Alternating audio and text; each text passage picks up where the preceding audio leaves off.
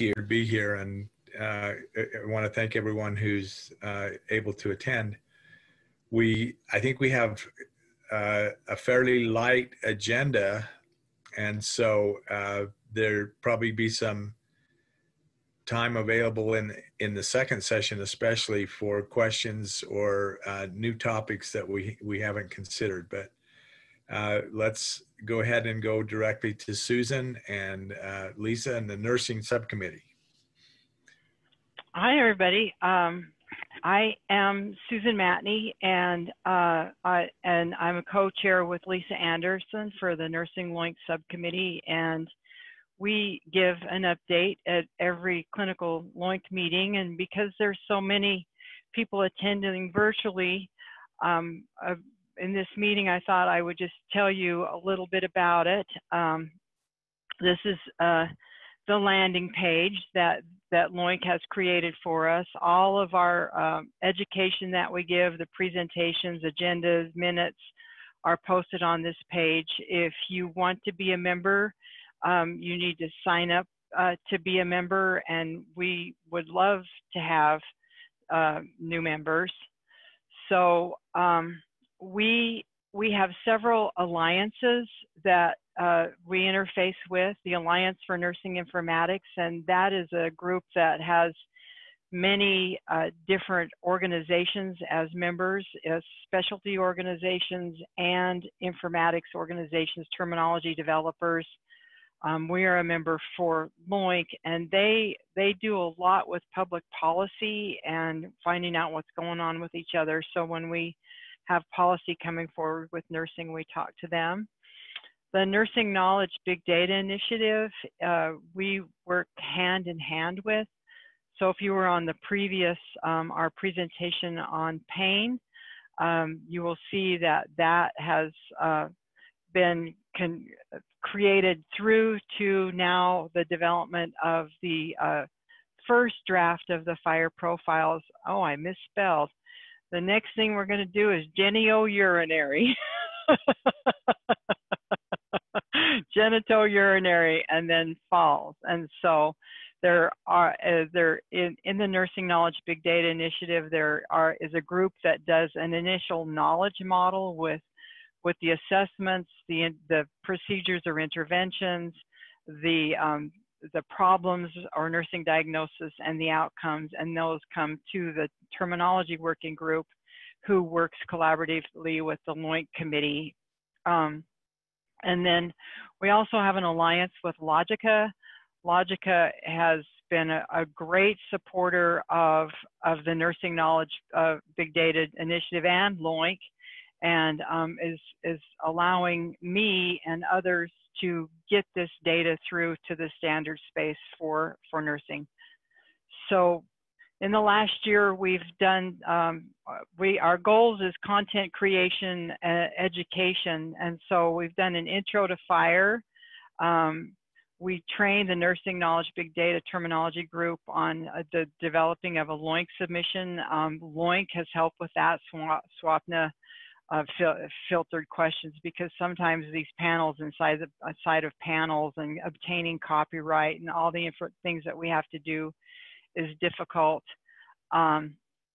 Nathan Davis gave us a presentation on the COVID-19 FHIR IG that we have developed. Just a shameless plug, there is a FHIR IG out there with all of the labs, all the signs and symptoms,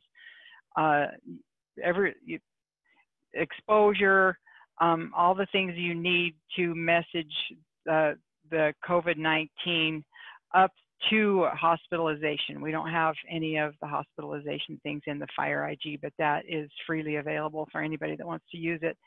And then Lisa works for the National Quality NCQA, and so she gave us a tutorial on representing assistive devices in ECQM. So we have the content that we've developed is we're completing the pain assessment panel. The NPAS, the neonatal pain, agitation, and sedation scale, was just released, and also as well as safe environment for every kid. And that is a social determinants of health instrument that is used within Intermountain Healthcare and actually across the industry to document social determinants of health for children. So that if you want to look at that in your LOINC browser, that is very interesting if you're doing any SDOH things. The future content, we're still working on the pain instruments. Several are almost ready to be submitted. The NIPS, the revised flock, we've discovered that the revisions is really more the definitions and not the codes. And so there's not really a revision to what's in LOINC besides the definitions. And then these are some other pain scales. And like I said, we're going to be working on genitourinary assessment.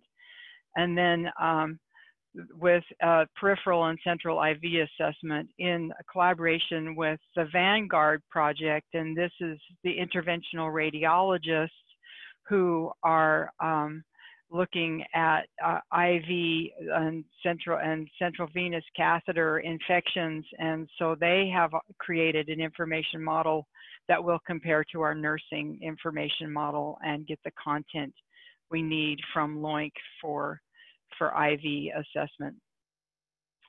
Just some observations. This is a volunteer organization, so progress is slow.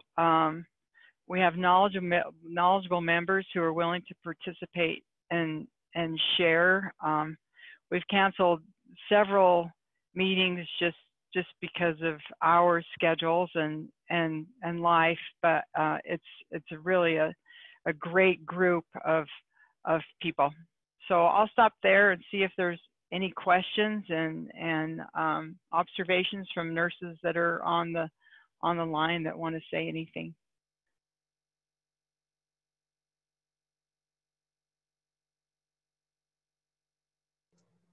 We don't have any questions at the moment. Are there anything coming in? Give it just a minute.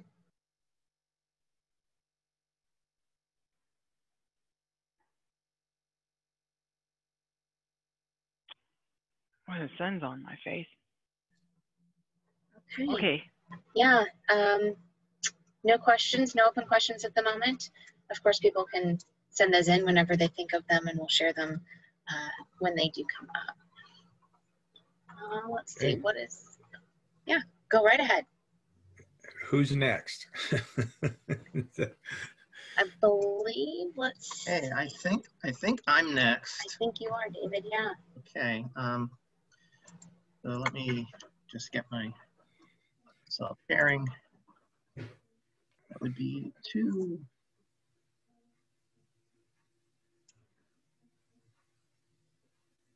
Okay, so I'm going to be presenting just a quick update of the LOINC Document Ontology Subcommittee for this previous period.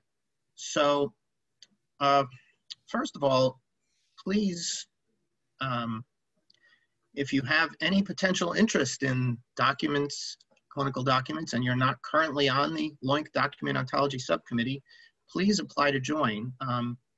We meet monthly on a Tuesday afternoon, early afternoon, and we have lively discussions regarding topics surrounding submitted clinical documents and the axis values, which are LOINC parts, and how they fit into the 5 hierarchies of each of the axes of the document ontology. So it's kind of an interesting discussion and that we have on a monthly basis, and if you're at all interested, please join. We are in need of a chair for that committee as well. So if you're on the committee and you're interested in being a chair or a co-chair, and even if you're not on the committee and you'd like to join and possibly be a chair, please let us know, because we really would like to have a chair for that committee coming from the group. Another just general announcement is LOINC continues to publish the LOINC Document Ontology OWL file. We know that there are users, because we've gotten an occasional question on the LOINC, in the LOINC inbox, but we've gotten very little by way of like feedback on our feedback page. So we'd like to kind of, if anyone has an interest in using an ALA file and possibly making use of the ontology in an interactive way like that, please explore that and give us some feedback about, you know, the utility of that kind of, you know, information, because it would really help us in guiding, you know, this as a prototype for possibly, you know, presenting aspects of LOINC in an ontological kind of format. The new document ontology content from version 2.68, which was the June release, had 3,023 LOINC terms linked to 411 unique LOINC parts, which are those parts that are categorized in the 5 axes. So since the previous update, we've had the addition of some new axis values. One was a kind of document called Adrenal Insufficiency Emergency Action Plan, which was placed under Action Plan. We had 2 types of services added, one, both related to the pandemic, intubation and COVID-19. There was some discussion about how to model that, and we'll hear that in a minute, but we had 4 additional subject matter domains added during this period as well: therapeutic apheresis, solid organ transplant, bone marrow transplant, and medical aid in dying. So just a few notes about decisions that we made based on subcommittee discussion. There was an ongoing discussion about merging of the H&P notes and the evaluation notes. This is kind of a tough area. There are some differing views on the use of those names, valuation versus H&Ps. Some users think that they're really the same thing. Others really want things labeled evaluation notes distinctly from H&P. There was, you know, yet H&P is a word that's actually worked into guidelines, so maybe we can't really choose one over the other. So this decision was made for now to leave them both, but to move the H&P tree under the evaluation tree after some discussion about how to do that. So that move was made, and now the H&P tree falls under evaluation. The subject matter, as we said, bone marrow transplant, was created as a subclass of pediatric hemonc and hematology.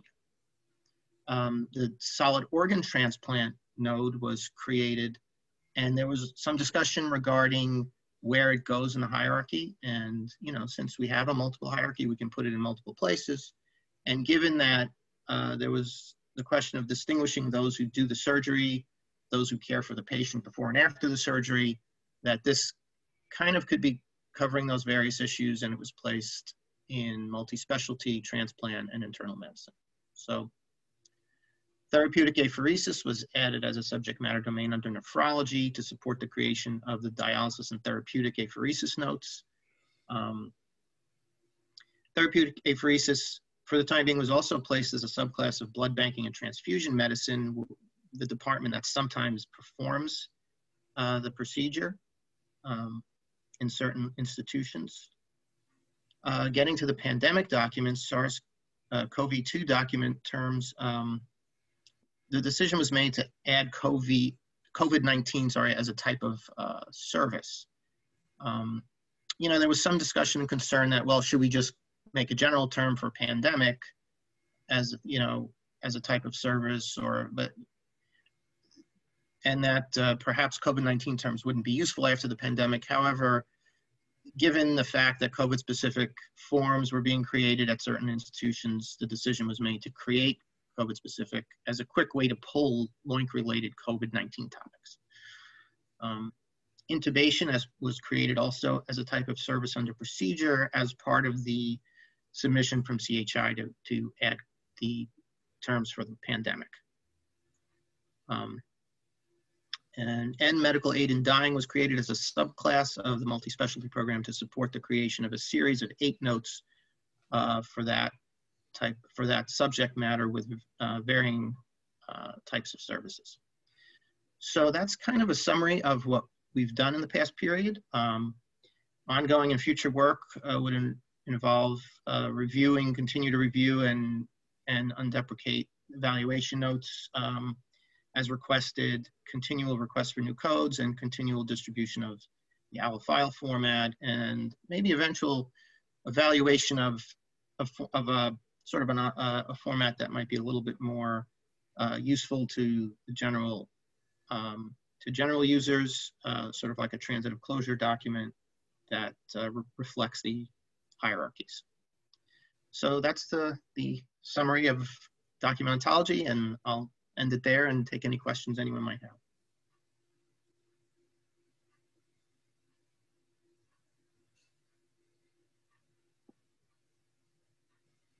There currently are no questions, no comments. So, actually, I'm looking for my raised hand. I'm sorry. oh, you don't have to raise your hand, Ted. You just speak.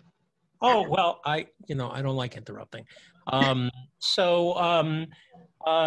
know the LOINC codes and most of the content can be exported and is available as FHIR resources through the API and for downloads and installs into FHIR terminology services. Does this include the document ontology definitions and content as well? Because I'd be really, really interested to see how those are captured in code system value set resources and concept maps. That's a good question, and I'll give the best answer I can. The values should be available as they are LOINC parts, and can be pulled as LOINC parts can.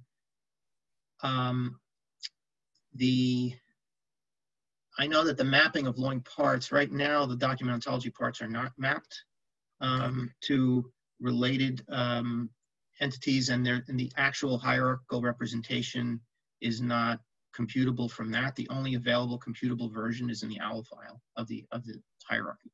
Yeah, I'm aware of that.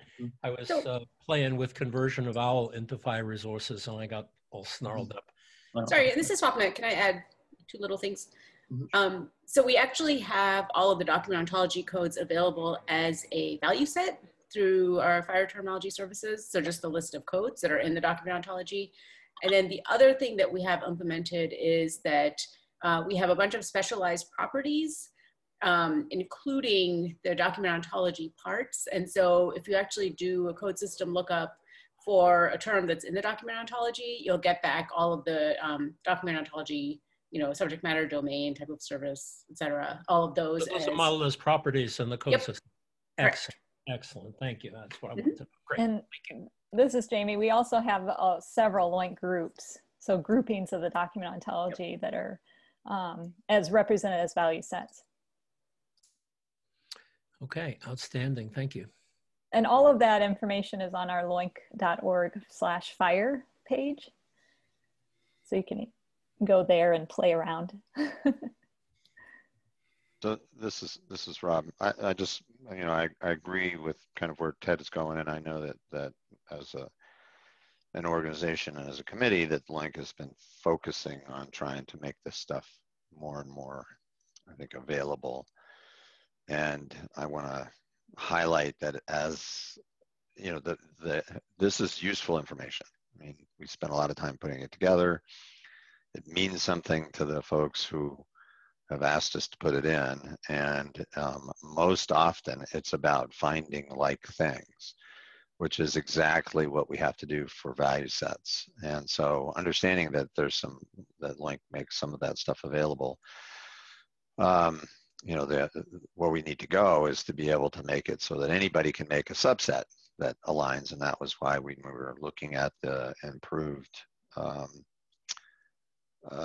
search capabilities. I had asked about groups in the context of hierarchy and things like that. So one, I think we need to acknowledge that all of the hard work that's been put into this is being is considered valuable, and we need to bring it together into one kind of uniform approach so that folks, particularly, you know, I don't want to say that it's always about fire, but I would say if we target making fire, the usefulness of the various attributes of the concepts that we have in LOINC available for fire value set creation and identification, we're going to really enhance the usability of all this instead of, and I know, like, again, I'm not saying that we've ignored this, but, you know, it's good that these are no longer just separate files that have to be somehow kind of massaged into the process. We need to think of this as one uniform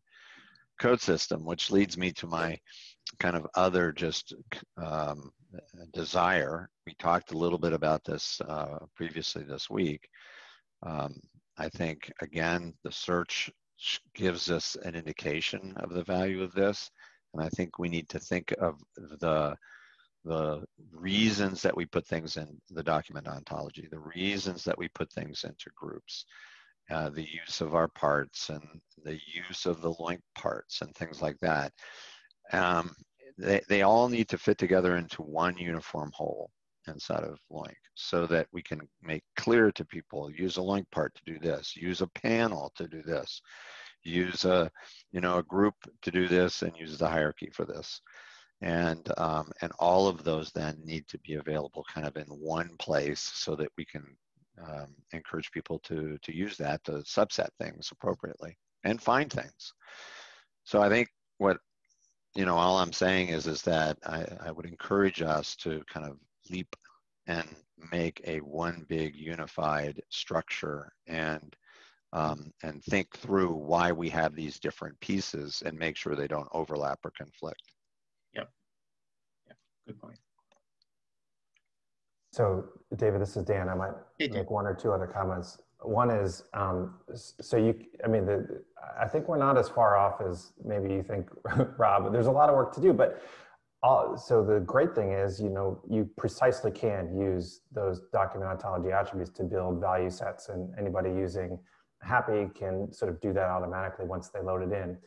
The one trick, or the piece that's not there, is the hierarchical relationships that are accessible today via Happy would be the multi-axis hierarchy, which is not the complete set of relationships as defined in the document ontology. And so some additional work to define those relationships, notwithstanding, it's quite fantastic and pretty simple to do that. And I guess my characterization has always been that groups effectively are predefined value sets that the LOINC team and the LOINC community feel like are valuable and worth publishing. But at the end of the day, they're value sets, and you can make your own ones that collect things in various ways. And that's what having these attributes expressed as properties in the code system let you do. So I continue to be excited and enthusiastic about this. I like the direction, Rob, that you're painting, but just want to point out that there's substantial functionality already available there. Yep. Just as a further advertisement for members, this is one of the most challenging areas of LOINC in a lot of ways, because it's on the boundary between human language descriptions of things and our ability to codify and classify them. And so we have really interesting discussions. So if you sort of have a philosophical bias, or if you're a little bit obsessive compulsive about classifications, that sort of thing, I think you would enjoy and probably contribute to this subgroup. So just further advertisement for those who may be interested or who may want to be a co-chair for this work. Okay, thank you, Stan. Can I make a comment?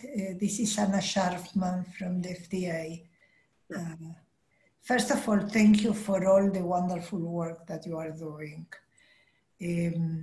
I am a bit of a contrarian because I'm working with the data, and I have been working with the data for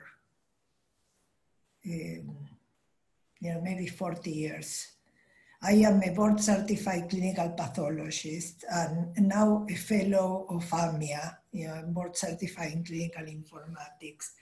And I'm trying to help you succeed. This is the goal. I was just talking now with Jack Bloom, who created way back the concept of central labs. He was the one that helped create the Covans. And one thing to start, and I talked already with Stan in the past, that we cannot apply, and also with Andrea, that we cannot apply HL7 and FIRE and LOINC at midstream, because this will lead to medical errors. And I have suffered these medical errors personally when my dear husband, companion of over 50 years, died from multiple medical errors due to problems with the data. Then I am personally sorry for digressing. But Jack Bloom said, we need to start working with central labs that they are using LOINC. And then look how much in agreement the different central labs are. Let's start there. And try to understand when there is disagreement, to try to understand why. And also we have a huge problem in our hands, the diagnostic test now, that we need to understand the proficiency. What is by lot, because we have a shortage of supplies and reagents, then they are being replaced. And we don't know what a positive test is, what a negative test is. My husband worked for WHO and PAHO. And I, just because I was the spouse, I have this serving dinner, I learned about huge public health issues. Then we have a huge problem now that it's not enough to have a LOINC code for a diagnostic test. We need to understand exactly which version of each diagnostic test we are using. Then this is my 2 cents of advice. And thank you for all the work that you are doing. I hope to be able to help you more. I think that we need to, the most pressing need now is, to understand the predictive values of the over 850 different COVID-19 tests in use worldwide, and with multiple versions of each test. And we have no way of differentiating, what everybody's doing. And then we cannot understand what a predictive, a positive test means, what a negative test means, and so on. When the reagents change with vaccines, we have a system, we learn quickly that we needed to have information by lot. But anyway, I'm removing my hat, the hat that I'm not wearing. In all respect for the work that you are doing, I cannot tell you how much I admire you and how difficult is the problem that you are tackling. Jack thinks that starting to compare LOINC codes as they're being used in practice by central labs can help clarify the issues. Thank you. Okay. Well, that's thank you so much for your comment. This is clinical LOINC, but that your comments, I'm sure, actually have some pertinence to clinical data as well as lab data and to COVID testing. And the versioning and other things are interesting because LOINC anticipates, you know, the creating different codes and being able to distinguish the lab tests by different methodologies or different analytes or different, different processes. But, you know, there are things that get to be, as you point out, you know, versioning and lot numbers of reagents and other things that are not just, it wouldn't be solved by making more LOINC codes. It really needs structural additions, if you will, to the FHIR resources, or if you're using version 2, you know, additional elements in as part of the message. Cannot be done at midstream. Cannot be done only to exchange data because it's already, we don't have that information collected. Right. And guessing is not the solution. You know, I am seeing all the problems. It's painful for me to see all the deaths worldwide. It's really very painful for me. Yeah. And I'm sure that is also painful for every one of you. Then we need to be realistic and you know, here, I am here to help you out, and then thank you again. Thank you. Actually, this is Ted. I keep thinking that one of the places that we may see a demand for in clinical LOINC next year, because people are starting to think about it, is to look at the kind of information we typically capture in clinical LOINC in terms of behaviors, lifestyles, other kind of clinical observations, especially those things that people are struggling to try to find correlations to see what kind of personal behaviors are effective at reducing infection rates or reducing severity if you are infected. Everything from fluid intakes, food intakes, types of nutrition, you know, things as obscure as, you know, what temperature you keep the thermostat at your house at. All of these kind of other types of information that we typically haven't thought of as clinical data in the past. But people are starting to look at it in research projects to try to explain some of the mysteries we see of infection rates and courses of the disease in communities are different from what was predicted based on what we know. And so I fully expect there to be an increase in desires for codes for this kind of observational information sometime next year.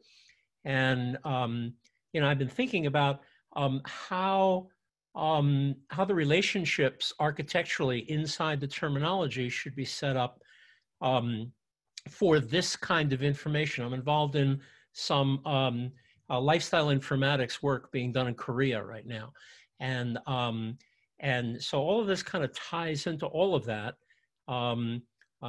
because people are still struggling to find out what are all of the things that we don't yet know that are affecting our difficulty in getting a handle on controlling this pandemic.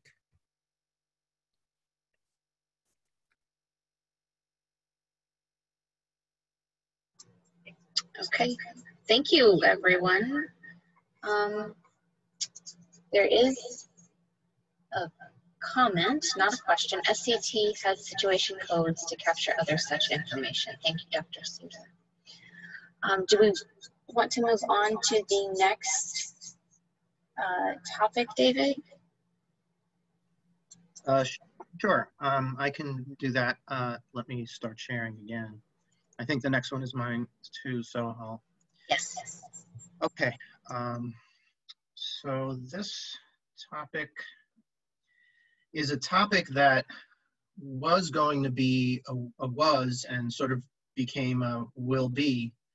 And what I mean by that is that the comments were originally due to ONC on the proposed comments regarding the US CDI October 9th, and my understanding is that was extended to October 23rd, and our conference is sitting right in the middle. So this provides the opportunity to take these proposals from the Document Ontology Subcommittee and possibly open them for, further comments by this group, if we agree that that's the thing to do. David, are you sharing? I thought I was, but I will. Yes, I didn't push the last button. There we go. Excellent. Thank you. Thanks. Thanks, April. Okay, so this is basically an overview of our Document Ontology Subcommittee proposal to ONC for US CDI. Now, I'd like to point out at the outset, why is this not advancing? There we go. That we are making this proposal in the context of what is currently in version 1 of US CDI for things like data classes and data elements, and the existing understanding of those things. So this proposal is made in that context, just to kind of clarify that. And US CDI, just to kind of define it, it's a standardized set of health data classes and constituent data elements for nationwide interoperable health information exchange.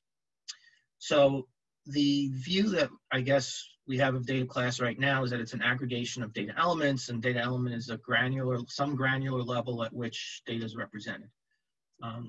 That's a little, maybe a little fuzzy, so I think we'll have a follow-up discussion. I think Dan's gonna get into some more global issues regarding that after this. So the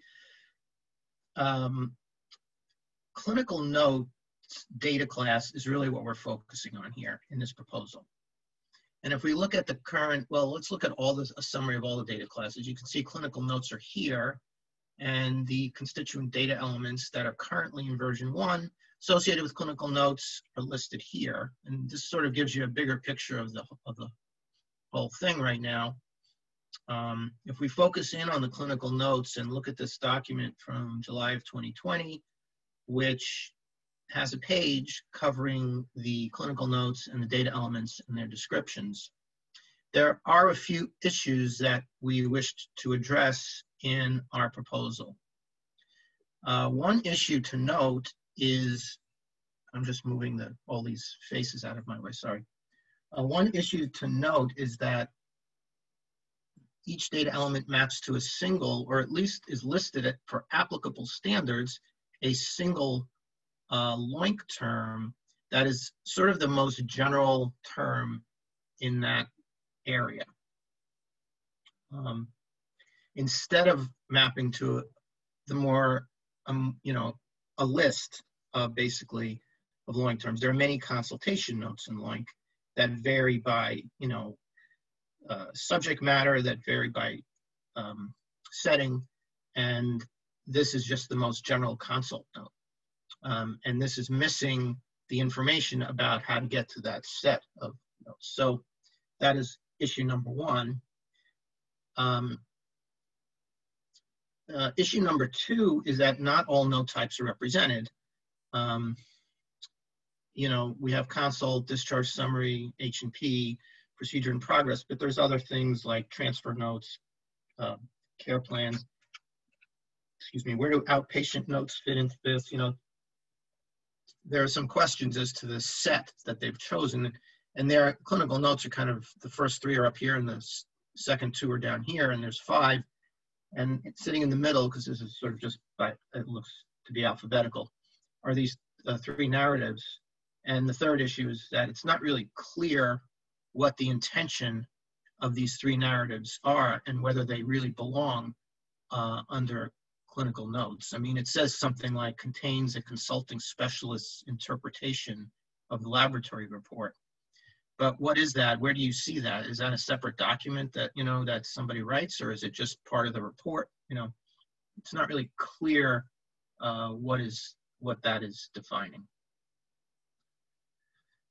So the proposal for issue 1, and I guess I should have brought up the actual documents, and unfortunately I don't, sort of neglected to have them ready. So apologize for that.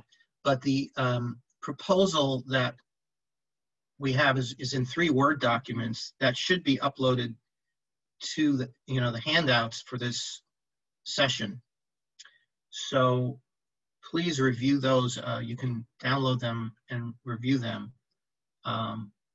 And there's the first first Word document is sort of a summary that says, well, first, let's explain what we're doing here. Let's include something up here saying that LOINC document codes represent expected collections of information. And for each note type, there's a generic concept, but there's also more specific concepts that vary by setting, specialty. And we're going to encourage the use of the more specific code in most clinical situations. We're also saying that this column should include the generic code, plus also include links to value sets of the more specific codes. And, you know, it was also suggested by one of the committee that what we're calling applicable standards, you know, that's sort of like a global term that, you know, standards don't only mean terminology. So maybe we should be saying that these are applicable terminology standards. And I think that's well taken. That probably should be reflected in that column header. And, you know, the third part of this proposal is that the Regan Street team can provide the LOINC FHIR value sets with associated OIDs. We can also provide web pages with downloadable content for each note type. So the links actually can be sort of LOINC hosted rather than relegating to value set repositories. And I think what we're suggesting here is that, you know, they would be updated automatically every time a LOINC release is made, instead of having to require a secondary process to upload those somewhere else. So just to kind of give you a sense, this is what the first three clinical note types look like now, and this is what we're suggesting they could look like with the generic note plus a link, you know, a future link. These are, you know, obviously not live links yet. We haven't built these yet, but to a value set, FHIR value set, and a web page enabled with a CSV download of the list. So that is the proposal for part 1, to go from a single to links to value sets. The issue 2 proposal is to add clinical note data elements for consideration in USCDI version 2 of these 5, which kind of were standouts as being missing.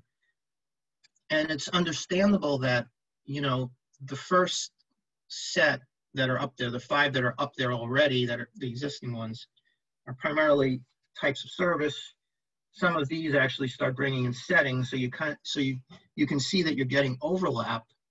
You know, you could potentially have overlap. I mean, you can have a consult note that's an outpatient note, but the feeling was that these are largely complementary, and they should be included to better represent, you know, just clinical documentation in general, that we'd be missing a lot if we don't include other note types than the 5 that they've got up there now. And the issue 3 proposal is what to do with these narratives that we don't really understand and seem to be more procedure, you know, descriptors of procedures ordered procedures rather than clinical notes would be to remove these rows from the clinical notes data class in the USCDI. But regarding the imaging, to propose a new USCDI data class, imaging, which has two quote unquote data elements, imaging orders and imaging report. So these are the Word documents. I suppose we could have a quick look at them if there's time, or would it be better go to discussion? And David, this is Swapna. Maybe I'll just Yeah, describe. Maybe I'll just describe what the documents are, and then we can have some discussion. And so there's 3 documents. The first one basically describes what we're recommending for the existing data elements, because, so here's the other confusing part, is because there's 2 things. There's the existing elements that we're commenting on, and then there's new data elements that we're proposing. And so those comments have to be submitted via 2 different means, and that's why there's so many different documents. But anyway, so the first is a Word document that summarizes our comments that we would like to submit related to the existing 5 clinical note types, in terms of, adding the explanatory text and, adding information about how to find the additional codes. Okay, and so then, I was sorry to interrupt, but I have the document up. Oh, excellent. Okay, so yeah, so that's what that one is. And then the other 2 are actually copies of the on-deck prep sheet for the new data elements. One is for the additional note types that we were going to suggest adding. And then, yeah, and then the other one is for the imaging document codes. And the reason I posted these, or I put these together, is just because there's a lot of information on here, and I wanted to make sure that, everybody agreed with not just at high level, but sort of with the details of all the checkboxes and everything else. I'll mention too that Tim, our team member Tim, has uploaded the draft submission for USCDI that David mentioned to our website, and you can download it from there. The link is in the chat box for everyone to see. Okay, thank you.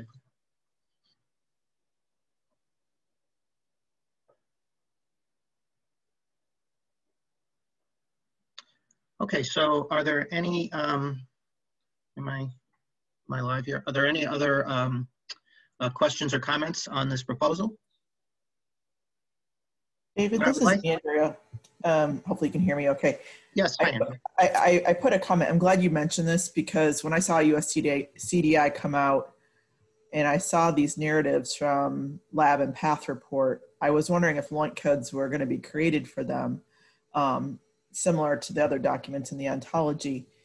I didn't interpret this as that these are lab and path reports, but rather physician summaries after they've read or assessed those reports, in the clinical notes on the EHR side.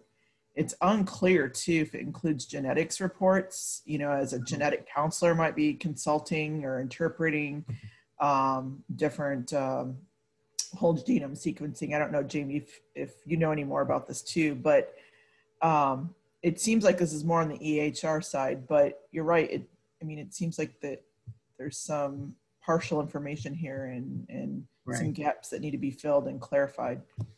So Andrea, actually, so we spoke to ONC about what the lab and path and imaging, what those data elements are supposed to represent. And they actually, I guess their intention was that those 3 things represent the narrative part of the lab report, or the path report or the imaging report. So it's not sort of like another consultant's interpretation or the, provider's interpretation of what's in those results, but it's actually the narrative from the report itself. And so that whole area is a little bit confusing, and that's why we didn't, put in comments. Yeah, no, that's good. It's not a separate clinical note per se, that's why it's confusing, yeah. Well, and the interesting thing too is why is it under, kind of the lab results piece, under that USCDI element, and over here under the clinical notes, because it is kind of get a little confusing. But the other aspect too is did they clarify if they're assuming this is like a PDF? Because some lab reports, if they're structured data and they're encoded with LOINC and SNOMED or other terminologies as appropriate, may have a totally different structure, more like the lab test results side of the US CDI versus this approach. Yeah, and one of the things that we want to add, I guess, David, if you could go back to that first Word document, is some clarifying language that basically says, yeah, that one, that basically says that the document codes represent the expected collections of information, regardless of whether it's structured or unstructured or electronic or PDF or whatever. Like, it's basically, you know, the note codes represent the information that's expected to be in there, regardless of the format. And that language actually, I think, was present at one point, like in an early draft, and then was removed. So it's, you know, it's not clear why that is. But we wanted to clarify that as well. And we were going to propose something related to the lab comments. And sorry, I'm just trying to pull that up right now. And we hadn't included it in this presentation because this is the clinical committee. Yeah, and thanks for clarifying what the clinical group has been doing. Yeah, so I'm just looking up. Oh, so for lab, we were going to recommend adding type 1 lab terms under, like, so on the lab page, adding another row for data element for, sorry, I'm just trying to read my own notes here. Yeah, I think it said type 1. Yeah, just like restricting to type 1. Yeah, type 1. Right?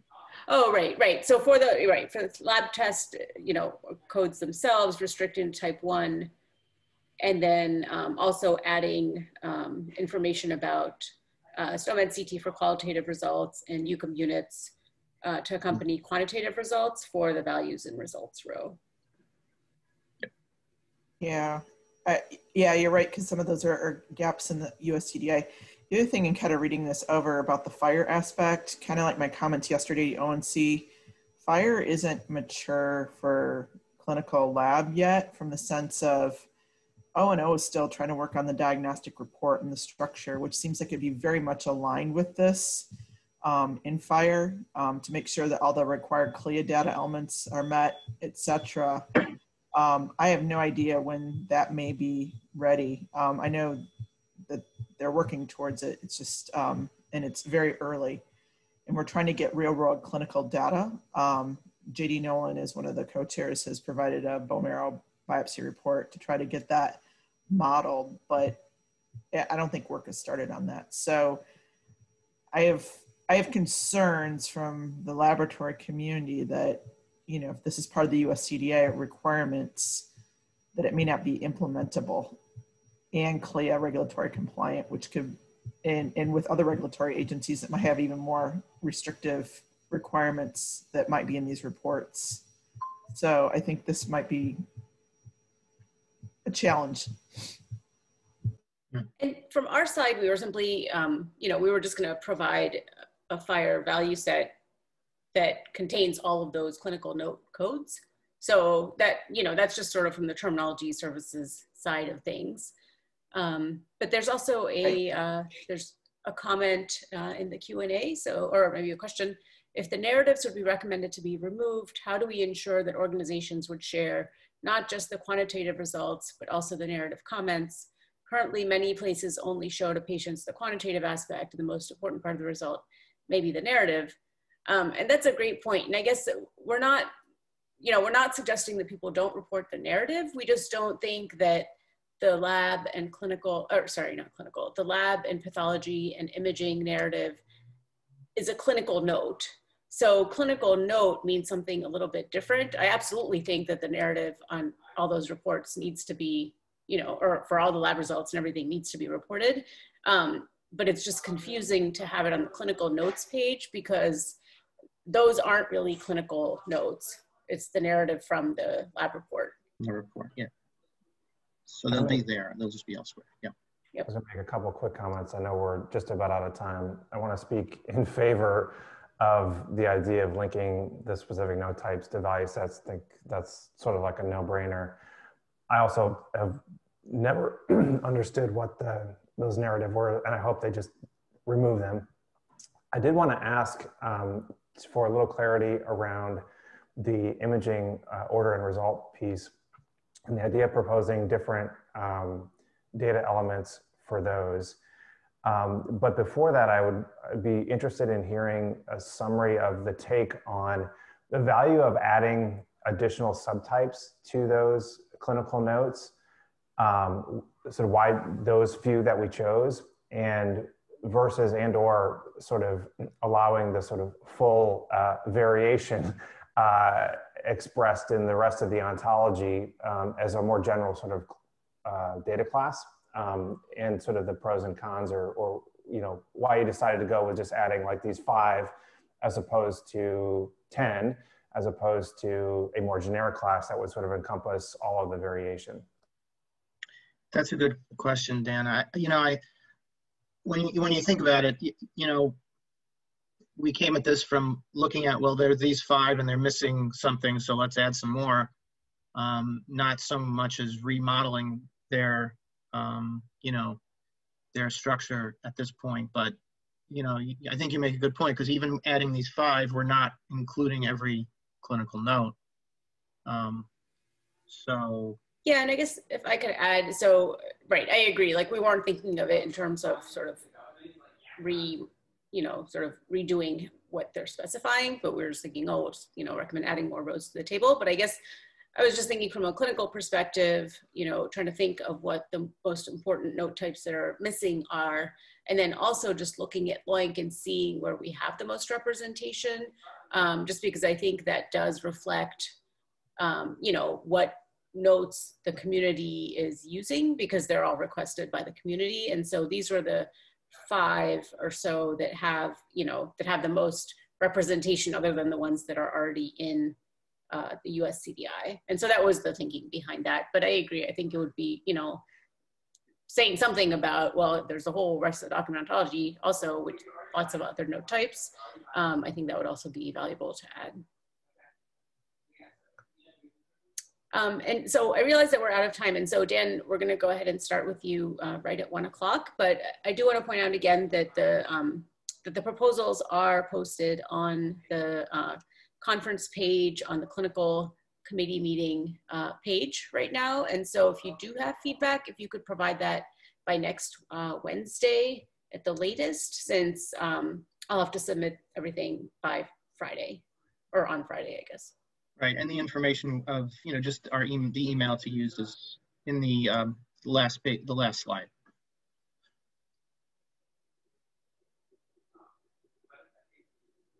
All right, so thank you. So I guess we'll break now and then come back in an hour. Hey. Sounds That's good. correct. Okay. Thanks all. Thanks. Thank you all very much. Talk to you shortly. Yeah. Thank you. Bye. Bye. Welcome officially to the last session of our LOINC conference. We are happy to have everybody that's here today, whether you're joining for the first time or if you have been with us the entire week. We welcome you back. It's been a wonderful, wonderful week of learning, engaging, and quite some entertaining as well. So with that, I'm going to hand over to Ted Klein, who is going to run this afternoon session. Ted?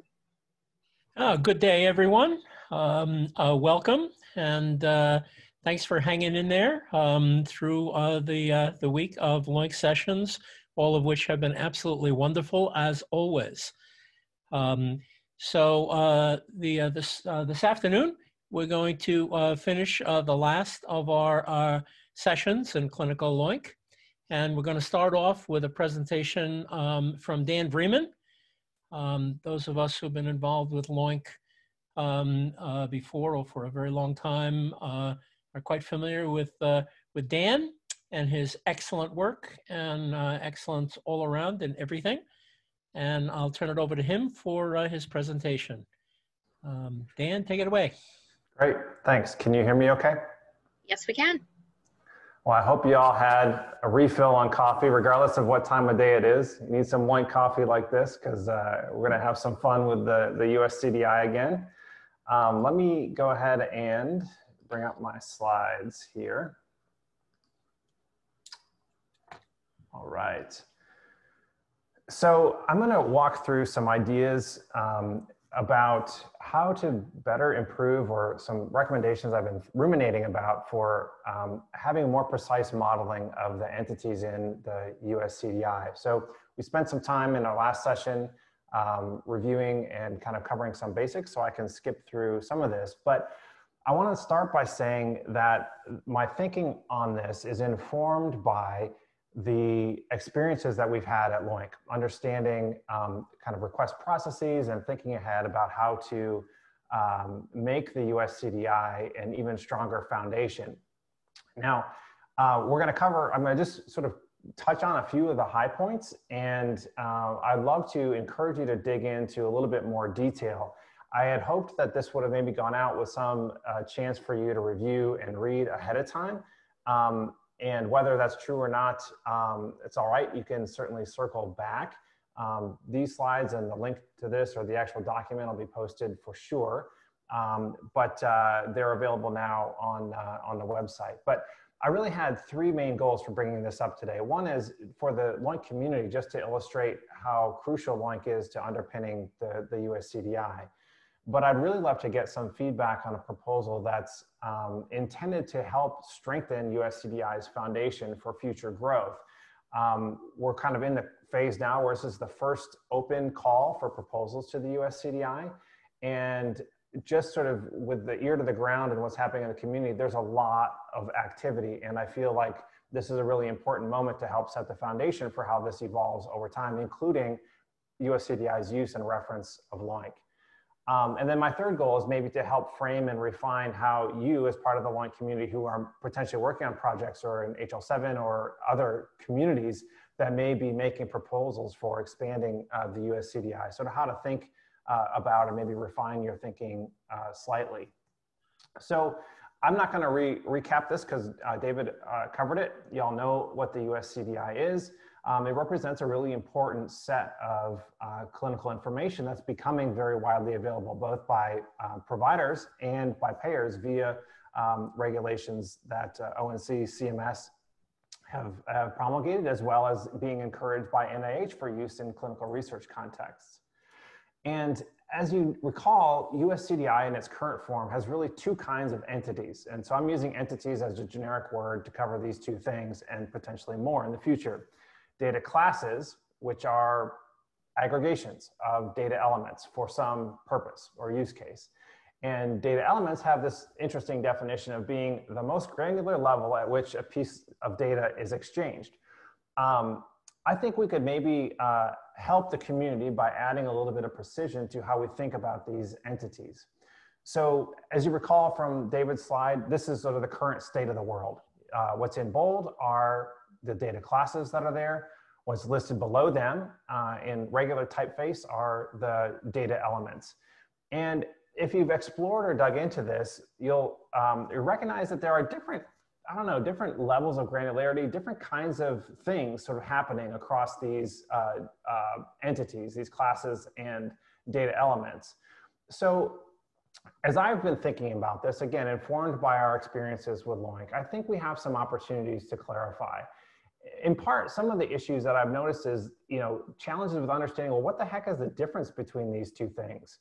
Why are some data classes basically the same thing as the data elements? So if I jump back here, you'll notice like health concerns and health concerns, immunizations and immunizations, problems and problems, procedures and procedures, smoking status, medications, medications.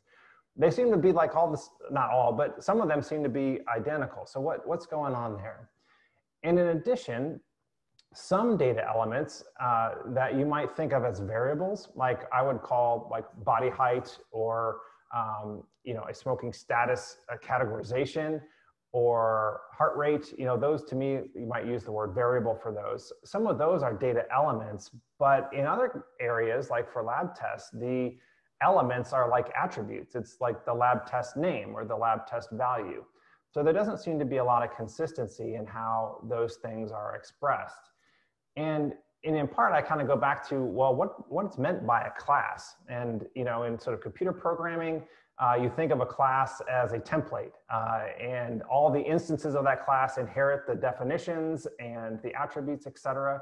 but really in this context, ONC is using it more just as sort of a collection, a grouper, which is okay too, but I think it's worth sort of clarifying some of these. Further, as was illustrated by the comments that the document ontology community came up with, there's pretty loose connections to vocabularies. Sometimes they're sort of expressed as a related standard at the whole code system level. But there are also pretty loose connections to data models or the prevailing mechanisms that people exchange or represent clinical information. And while USCDI is intended to be data standard agnostic, meaning it should sort of work equally well if you're using CDA or document-based exchange or FHIR API-based exchange, et cetera, the important point that I want to sort of have you think about is this idea of, without knowing what shape the data has, and I'm using shape sort of here as a generic construct for what does the resource look like, what does the table in a common data model look like, without knowing that shape, it's actually impossible to really figure out correctly how to use the vocabularies, because you don't know if a LOINC code is appropriate for use in a particular slot or attribute of this thing, unless you actually know the whole shape. Because you can't use panel codes in certain contexts, and you can't use SNOMED CT codes in certain contexts, and you might want to be able to use CPT codes in some ways, but maybe not in other slots. So not understanding or having a clear connection to that shape makes it really hard to be precise about and correct in using vocabulary standards. And so my takeaway on this is that I feel like this, I'm going to use the word haphazard. That's sort of a tongue-in-cheek sort of way. The haphazard structure or organization, I feel like, could be improved by building on the huge amounts of work that have gone into thinking about organization of health data by the FHIR community and by the various communities that have developed CDMs, who've put a lot of work into thinking about these overall structures. And as one sort of example here to sort of think about, there's a data class in USCDI today. It's called assessment, and then it also says and plan of treatment. And as you look at that, you're like, well, what really is that? Is that the A&P part of the note? Is it an activity performed like a clinical scale or something? Is it a condition? What really is this? And by having a tighter linkage to the data shape, we would have a much more clear sense of, oh, when you're saying assessment, you actually mean like a diagnostic process, or do you actually mean this is a clinical observation or a scale, et cetera? So here's an example, I think, of that we can sort of use to think about too. Here is the smoking status data class, and well, it's also the data element. And this particular one doesn't reference LOINC in the current USCDI definition. Now, if you look at the FHIR US core implementation of this, you'll notice that FHIR and the community that developed a spec around that decided to represent this as an observation, and they bound it to a particular LOINC code, and then these SNOMED codes were the allowed or preferred or required answer choice for that. But when we come to USCDI, we don't really have any of that context. And so to sort of say, well, is SNOMED appropriate? Well, what about other vocabularies? We don't understand exactly how this is intended to be set up without some of that structure. So I wanted to then sort of transition to thinking about how does this play out in the future? And to do that, I've just pulled a screenshot of a couple of the comments that have come into the USCDI today. And there are a number of things, they're still coming. The submission was pushed back, so people are gearing up and going to make their comments, et cetera. But just as a quick example, you'll notice two of these comments here that are on the main page talk about flagging a particular field, a FHIR element, as being required or preferred, in this case, related to allergy intolerances, and wanting to sort of bump up the status there to being something as required as opposed to preferred. And then the second comment there is about, he's referencing some proposals around ophthalmic data, intraocular pressure as a variable, et cetera, and suggesting, you know, that what we should have is the date that a diabetic eye exam was performed. And I bring these comments up to show that as this plays out in the future, there are going to be lots of very, very specific requests or asks. These are pretty particular kinds of comments, and whether they get added or represented in USCDI, we'll see.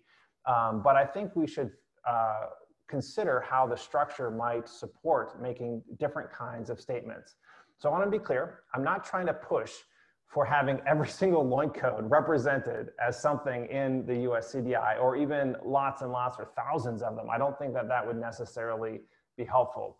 I'm not arguing for exploding the number of things in the USCDI, but I wanted to consider what if, by way of regulation or some other activity, people wanted to make statements such as every health IT system should be able to send, for example, if your system has this kind of data, all clinical measurement results.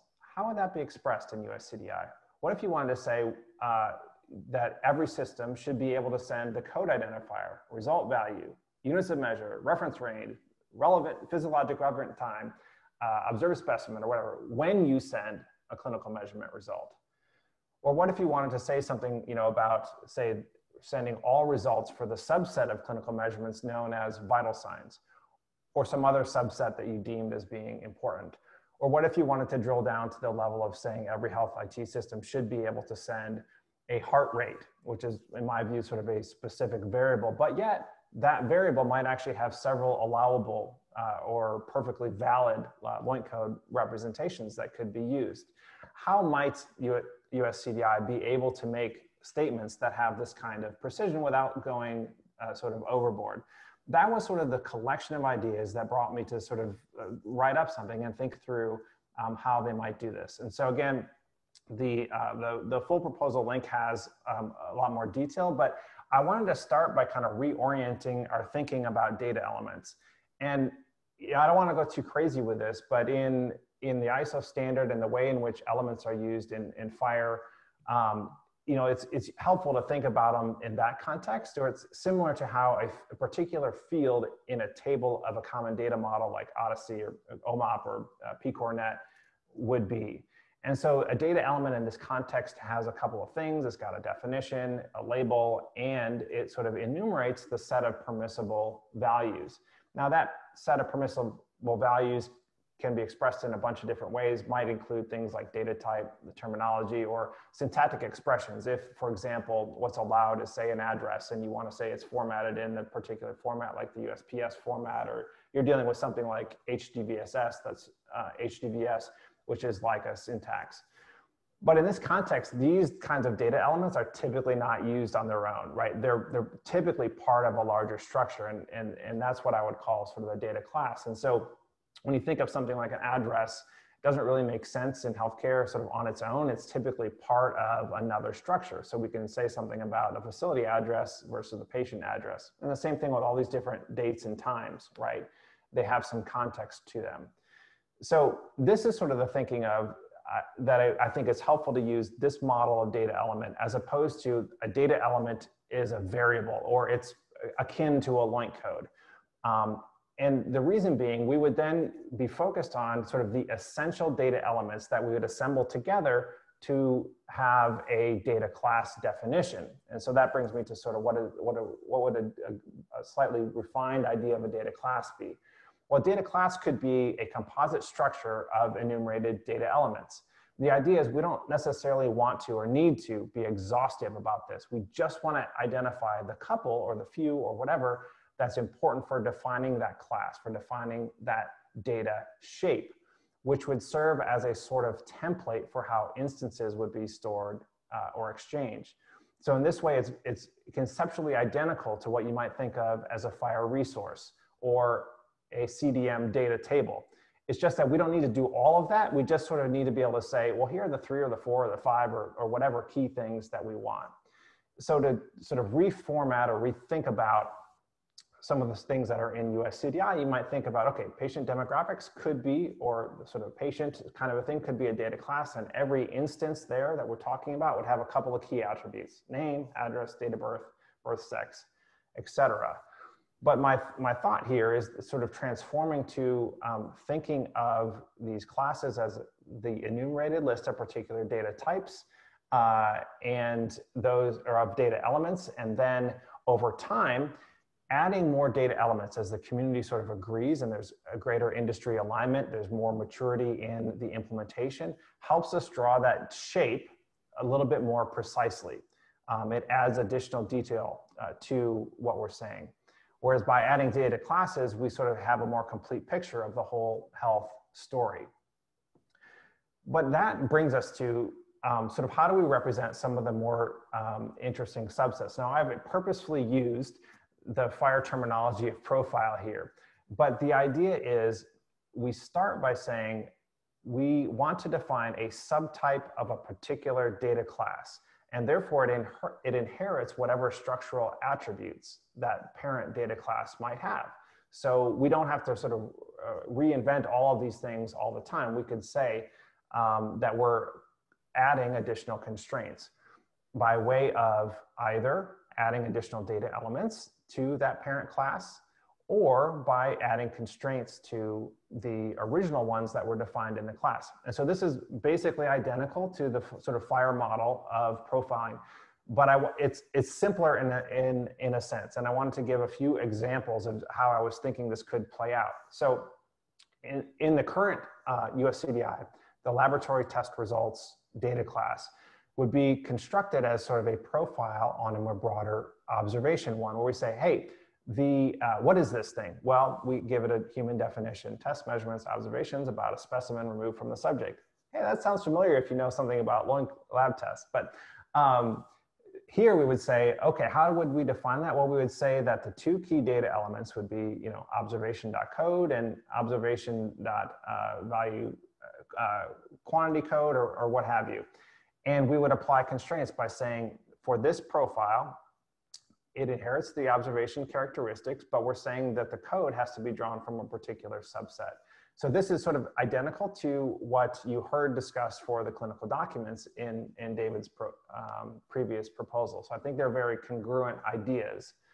Similarly, if you really wanted to drill down to a particular variable, such as important things like vital signs, such additional detail could be added as well. And so here you would say, okay, I'm making a profile about an observation, but I'm going to narrow that range of allowed observation codes to only the set of codes that are that represent systolic blood pressure measurements. But of course, there are more than one. And so we might want to express this as a value set. But because we've drilled down that far, we might add an additional constraint to say, not just use UCOM, but oh, here is a particular UCOM unit that's appropriate for this particular variable. But because we've adopted this model that has a shape, a particular sort of structure of having an observation code and a value and the units of measure, then we can sort of say those kinds of things without just sort of generically pointing to entire code systems. The last example I think here that I could share is just around mobility functioning. And so this is an example of something in the clinical domain that's been worked on quite a bit in the PASSIO project. And again, we can sort of identify the shape that the stuff might have, but drill down at a content level using the terminology aspects and relationships to be able to do that. And so I think you can now have some sense of how you might reframe that current smoking status data element and data class into something that has these sort of terminology relationships.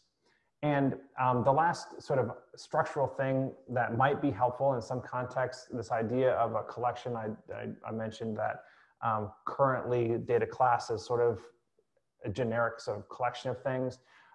In my proposal, I was thinking of this as really the case for when you wanted to group data classes or data elements or profiles that spanned multiple different classes. So for example, medication might encompass multiple different a medication collection might encompass multiple different data classes if you had separate structures for ordering, dispensing, administration, et cetera.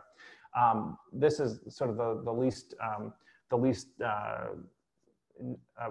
preeminent sort of thing. But the last point I wanted to sort of make is I really feel like with a current submission process, it'll also be really helpful if ONC can help surface relationships to technical specs that they have deemed to have implemented this particular kind of entity.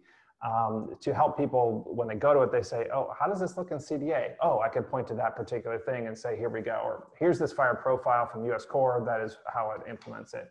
And some of that is coming into the submission system now, and I feel like it would just be helpful for it to be visible to the public. So sorry, I went a little bit longer than I actually anticipated, but hopefully there's still a little bit of time for comments, discussion, and reaction. This is Susan. Hi, Dan. So good to see you. I love this idea, and that's, you know, part of some of what, and Stan will probably have a lot to say too, that we've been proposing with HL7 is that we come up with patterns in fire, you know, for, you know, quantitative lab, ordinal lab, surgical procedure versus the bedside procedure that are specific patterns, and we have quite a few of those already in CEM, right? You know, as our base types, and I don't know how we can rally around and help with this, or how we can get I'll go out to the document and look at it. But this is my favorite presentation of the last month. So, thank you. You're welcome.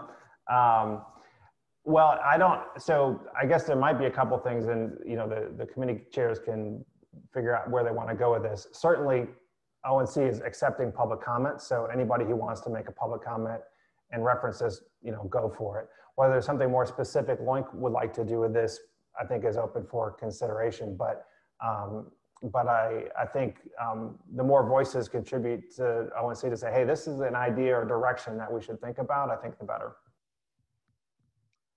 Yeah, I just chip in. I mean, this goes back a long ways. In fact, to the sort of the initiation of LOINC, there was the realization, you know, that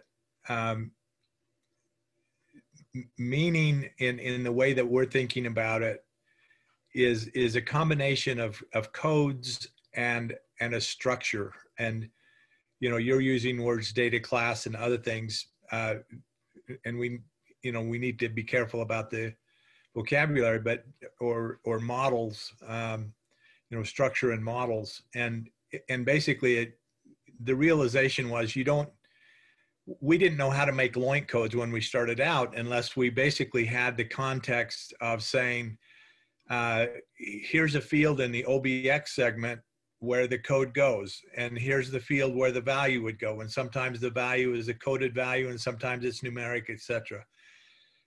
And I think that's a truism. I think it's analogous to human languages where you need sentence structures, and you need to understand the sentence structure and understand whether this thing is the subject or the object in the sentence, etc., in order for it to have a unique and understandable meaning. And so I couldn't agree more.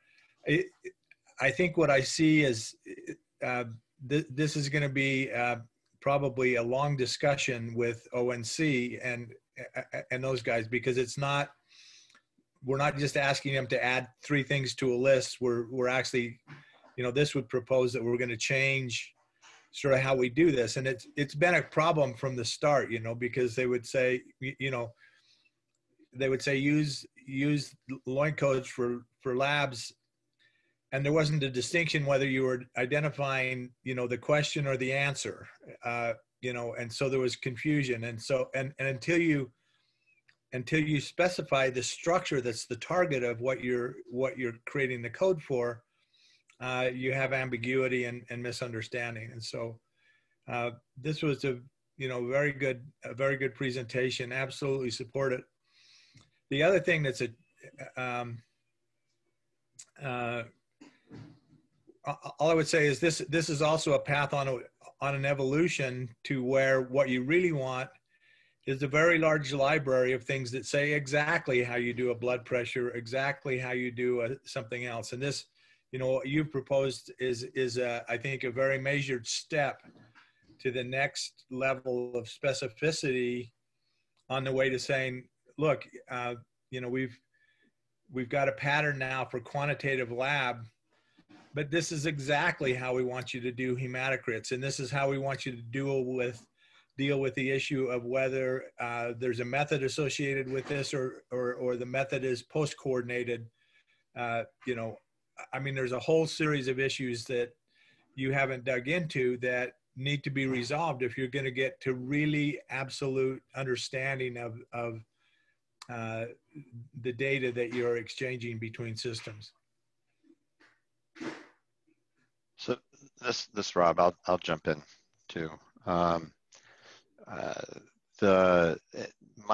My kind of assessment of what you're proposing, and believe me, and I'm sure you know this, I'm sure everybody, most of the panelists are on the same page, and you know, we've been frustrated with the kind of lack of specificity in this, and to me, it sounds like what you're proposing is that the US CDI should be a logical model, and with, you know, kind of, you could imagine representing what you just presented as a UML model, i.e., it isn't necessarily FHIR, but you could certainly make links to FHIR. You could make links to various elements of CDA-based elements. You could make links to NCPDP, to IG, to lots of things, which I think would be really useful, and the kind of specificity that is a derivative of the sort of thing that we have from the US CDI. So first, would you agree with that? Because I got to follow on. Yes, I do agree with that. And I guess what I would say is, in its current form, US CDI sort of feels like it's kind of halfway there, and it's halfway into another undefined space of a million different conceptualizations of what we mean by data element. And right. I sort of hate that phrase, those two words put together, because it seems like everybody I talk to has a very slightly different interpretation of what they mean by that. And so what I was trying to do was a strategic but incremental step towards something a little bit more precise. But I agree with the premise that effectively what this is saying is we should think of it more as a logical model. Yeah, I mean, I think some might look at what you're suggesting, and believe me, I think this is great. It isn't a little step from where it is right now. So here's what I wonder. You know, I don't have any insight actually into whether ONC would be interested in taking what I think is a big step, quite honestly, in doing this. I suspect it's too big a step. And yet I also think that it's desperately needed. So the real question that I have is, how do we create an opportunity for something to fill that gap, right? And maybe you're proposing, this is certainly a lot easier for you now that you're not at LOINC, that LOINC might do that. But I think that's the real question that you're in essence proposing. Because this isn't really a LOINC proposal. This is a forum where you get to kind of say, hey, I think, again, I'll put words in your mouth. Hey, I think we need a logical model for the U.S. Environment in order to get alignment on the at the level of specificity necessary to really interoperate. And so I think the question that you're asking is, who can do that? You know, if that is not what US EDI is, and right now it's not. So, and I think I feel pretty confident that that ONC would certainly not only not get in the way of, would be very supportive of some entity filling that gap and saying, here's how this lines up with USCDI. Now, I agree with you. Part of the problem is that USCDI is all over the map with regards to granularity and meaning and all sorts of stuff. So there's some problems there that if you keep USCDI and you try to map what you just proposed, you got work on both ends. You got to create the thing that you think is useful, and you got to figure out how does it actually align with this thing that, quote, people are required to do. So for me, that's the problem. I'll just be flat out. I don't think ONC is going to take this proposal and run with it. I mean, I would love to be proven wrong, but I just don't think it's going to happen. So I think the real thing that you're asking is how can we fill this gap? And I'd be interested in what people thought with regards to that. Yeah, I would too. And I guess I would also say that there is a sense to which these ideas could be reflected in the kinds of submissions that come in that raise the awareness and impetus that ONC sort of takes to think, oh, maybe this is something we should actually work on. So I do think there's some sort of critical mass as opposed to, or let me say not opposed to, in addition to, say, more authorities, whether authority in sort of an SDO sense or whatever, steps up and sort of says, hey, actually, this is sort of how we think this should be represented. So I think there's at least sort of two dimensions to which we can tune ONC's ears to hearing these kinds of things. Yeah, I mean, and note my bias. I mean, my answer to your question, Rob, is that, this at the core, this is a lot of what SEMI was trying to do within HL7. And we had some tribulation, not so much actually with the logical model as getting agreement about the formalism to use for this, whether to use simple or clinical element modeling language or, open EHRs, BMM and ADL, or UML, Rob mentioned their choice anyway. But that's one place, and the other place is Logica. I mean, this is the heart of the modeling work at Logica, and that's it's open, free for use activity, so it's consistent with HL7. And at some point, you can ballot these things at HL7. But what we have talked with orders and observation about in the last working group meeting was let's start this by saying, okay, here's, if you will, the data class or the pattern for quantitative lab, and ballot that, and then ballot one for coded lab and ballot one for, titered lab, so that you know exactly those patterns. And then a lot of the subsequent detail you can actually do in tables and other things that are pretty easy. But, that's sort of the approach that we've been thinking about, out of the SEMI group and also out of the participants in Logica. Again, noting self-serving and bias, but my only salvation is that, we're not doing this as a proprietary activity. We're doing this as an open collaboration and sharing with everybody, licensed, free for use. And so, but if somebody else was doing it too. Yeah, I mean, the way I see the work that Logica is doing is kind of feeding this process, and I think what prompted the the real desire to get something like this out so that we could talk about it was the fact that it's obviously missing. There's this big gap between, hey, we need something about blood pressure, hey, we need something about conditions, to something that is truly interoperable. And I also say that I think people are ready, I'll be so bold as to say, to be told what to do, right? I mean, they're kind of like, okay, we've tried a bunch of ways where we've just done our own thing, And that's been great for us, but now we're being told we have to interoperate, and we actually have to tell the patient what we're doing.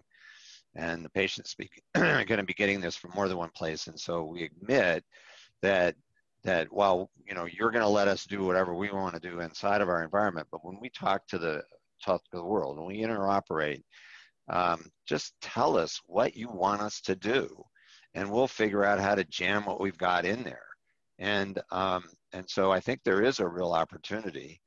I wish that ONC would say, you're right, this first pass was basically to get everybody thinking.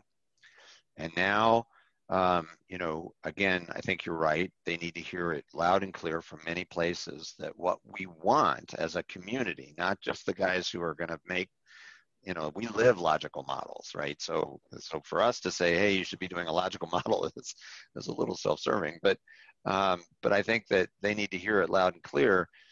And maybe I'm wrong. Maybe they'll say, okay, this next thing, we're ready to make that huge leap and say, here are very specific things. And then things like HL7 can say, that thing, here's what the fire thing is. You know, it actually is broad enough that we talk about using a semi-logical model. But you know, I guess I'm tired of waiting. And so I'm a little worried that if we say, okay, we're going to do these onesie twosies as Logica finishes or whatever finishes inside of Fire, or we figure out how to get, you know, it's going to be piecemeal. And I guarantee you, as you all know, the EHR vendors and the community is just going to go, okay, forget it. They're not, you know, we'll just keep doing our own thing. Well, so somehow we have to fill the gap quickly, the whole gap. Let me make a comment, and then in the interest of time, we'll probably have to move on soon. This is absolutely great, but it's the problem is not new. There have been many multiple attempts to address this problem, because just a list of data elements, an unspecified label that everybody thinks they understand it, everybody has a different understanding, and the differences impede interoperability. This problem has existed for decades. We had the archetypes work that came out of the Open EHR project. We had an attempt that never went anywhere many years ago at HL7 to standardize patterns for certain things, clinical things, but also other kinds of things that we dealt with in the administrative area in HL7. There was a tremendous amount of effort put in by CIMI to try to standardize the clinical models. I mean, it is clear to anyone that thinks about this that a single data field or a single data item doesn't have an awful lot of meaning without an enormous amount of contextual structural information around it. For years, the term info effort at HL7 just tried to deal with the single problem of where the balance of the meaning should be in different kinds of things, and the question of the answer, you know, assertions versus observations. One of the reasons this has taken so long and everyone is frustrated that they don't have an answer in hand and they just know what to do is it's a hard problem. And I hear what you're saying, Rob McClure, on the difficulties with doing this piecemeal. But the efforts that have tried to solve this kind of globally didn't fare all that well in the past. And I don't have a magic answer or a silver bullet. It's critically needed. Having just a list of data elements out there is kind of in the place of data representation for interoperability, where we were decades ago with just a list of words on a piece of paper that people said, well, this is the vocabulary you want to use as a terminology. And it was just a little table of codes in an Excel file or something. It's really good. I'm not sure the best way to move it forward quickly putting more support in terms of people saying this is a good idea to the government agencies, to the standards bodies, I think is all a very, very good thing to do, because it is desperately needed. But I've kind of moving out of the world of having kind of big box architecture solutions for things and saying these problems are too hard to do in a moonshot. We have to figure out a way to kind of nibble away at them in a small way where everything is going in the same strategic direction. I think your proposal is excellent, Dan, and thank you very much. And it's the right way to get started on this, with the caveat that there have been a lot of attempts to get started on solving this problem in different ways with different groups of people in different venues and different continents. I'm interested in solving the problem because, as Rob said, implementers want to know what to do. They don't have the time or the patience or the luxury of pontificating about it for many, many hours or weeks or months to figure out the meaning behind the right thing to do and what should be right. They just want to say, what data do I capture from users? How do I build my user interface? What do I put where and send it to whom? And we have various tools of doing that. I mean, there are profiles in FHIR, there's a lot of work going on that. There is the tremendous amount of work that NIST has done for doing usage profiles for very, very specific use cases for version 2 messaging for things like immunizations and laboratory results, ELR. I think these are all kind of good efforts, but they're all over the place. They're kind of scattered. I don't know the best way to bring these together, but we do need to solve this problem, because without it, we'll just send codes around and we still won't have an effective interoperability of knowledge. So I wonder if one thing that we could do from LOINC's perspective is to, one, as an organization, promote, it may use this as an example perhaps, but in a sense say, we really think there needs to be more clarity and a logical model approach. And we think that, it's probably reasonable to tackle this on a current US CDI data class by data class approach. So maybe we, that issue, I agree, moonshot's hard, talk to some and figure out from the LOINC perspective, maybe one or two of the current so-called data classes that we think should actually have a logical model approach that are directly related to what LOINC could say something about. So in other words, take a piece of what Dan's proposing and say, here's an example of what we think needs to occur, and, kind of put LOINC's, word behind it, saying, we would certainly align with anything that ONC could put together that is a detailed logical model that clarifies what the meaning is in this data class. I mean, pick a couple. Yep, that would be an approach. And this is Swapna, I totally agree. I guess I'm also wondering if it would make sense, and Dan, I know we actually have the HSC meeting next week, but given that this isn't just something related to LOINC, it applies to multiple standards organizations, if maybe it could be something that could be brought from that group, sort of across SDOs instead of just from one. Well, considering that I have a little influence over the agenda of that meeting, exactly, and that there will be ONC representatives there, I think that's a good idea. And I guess what I would like from this group is, I guess confirmation that, the LOINC community feels like this is an important topic or issue to bring forward to that group. It's not necessarily just Dan's idea. Yeah, absolutely. And sorry, I hadn't realized my video was on. So, yes. Nice to see you. I was nodding, but anyway, yeah. No, I think it is important, and I think but it'll just be a stronger voice, I think, coming from the group.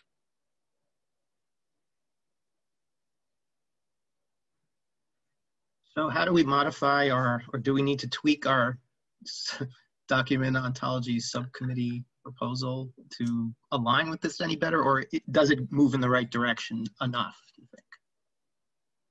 I personally think, yeah, we don't have to answer it now, but you know. Yeah, no, I mean, I think we should submit what we have, because I think it does, you know, I mean, it goes a small step in that direction, or maybe some pieces of it do. But I also think, David is, sorry, I just had the background. Like, what's going on? Getting confused.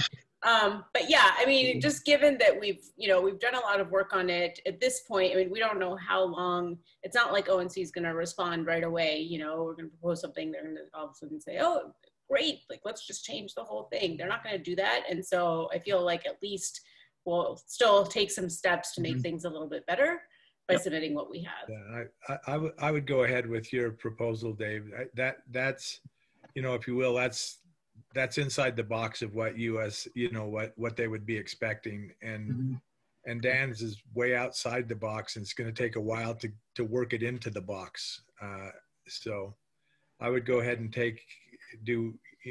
submit the proposals that you have and start working on the bigger solution as Dan has outlined it. So that even if they're willing and excited about it, the processes they have to work through are going to point to a prolonged path, you know, to where we want to get to. So. Yep. Yeah, I think that's exactly the right approach. All right. Well, thank you very, very much, Dan. That was excellent. Good work. Are there any further questions on this? I think we have a proposal, a update from Jamie on the agenda. Is that right? Yes. All right. I'd like to turn it over to Jamie to get updates on the CMS LTPAC assessments and anything else that you'd like to give an update on, Jamie. Okay. Okay, this is not maybe as interesting of a discussion item, but very important nonetheless. So important work at least. So I'm going to give a quick update here on what we've been doing with CMS and their long-term post-acute care assessments. And this is kind of a repeat from Swapna's discussion on Tuesday with updates related to CMS. But we are on year 5 of the 5-year contract to represent their long-term post-acute care assessments, including the ones that you see listed there. And the goal is to stay ahead, 6 to 12 months ahead of the requirement dates so that implementers can begin processing those before the requirement goes into effect. And then we currently are ahead of schedule because of COVID-19. So we've been already creating all the codes and the structure and everything that's needed for future assessments, assuming they were going to go into effect, but because of that, they've been delayed because of COVID. So we meet bi-weekly with the team to discuss any issues, review anything, any draft panels, things like that. And if needed, we've been meeting additionally to go over other related topics. And currently, it's actually the timing, with COVID, of course, is unfortunate, but with that, it's given us time to really look at the LOINC timing across these assessments, which can vary. So some assessments are within a 3-day assessment period and others are within a 7-day assessment period or others. So it may range. Those are the 2 common ones, but there's been some work around trying to unify the LOINC timing across these assessments. And several efforts encourage this direction, including a fire implementation guide for PAC providers that's been worked on by the PASIO project team. And then as well as the codes that are recommended, the LOINC codes specifically that are recommended for functional status and or disability on the ISA page. And we'll look more at that here in a minute.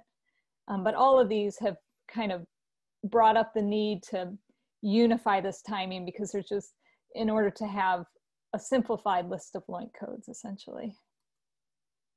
And so report period was decided to be used instead of 3-day, 7-day, and so on. So for example, we can look at a couple here where these are related to the ability to walk, 10 feet, 150 feet, whatever it might be. But you can see, if we sort on component here, how we've got, you know, several terms that only differ by their timing, essentially. Whether they were able to walk 10 feet during that 3-day assessment period or 10 feet at a point in time. In reviewing the assessments, we've been looking at, like, what did they really mean? Were they really looking at their usual functional ability over that 3-day assessment period, 7-day assessment period, whatever it might be? So over just a report period, were they really looking at that usual functional ability? And if so, then those terms are going to map to report period terms, rather than having separate terms for every different type of reporting period. If it really was a point in time measurement, like goals, for instance, what is their goal, their functional goal? That would be mapped to a point in time term. So we'll be keeping those just because that's what that represents. And then anything that's over a given reporting period will be mapped to a single report period code. So for the LTPACs, there's the FOSSI version 1 that was published in the 2.68 release, this last release in June. That was the first to include these new report period codes. And then right now we're working on the IRFPI and the LCDS, both the active versions and the ones that are currently inactive, so future versions. These will be updated in the upcoming December 2020 release. And then MDS and OASIS will likely be updated during the June 2021 release.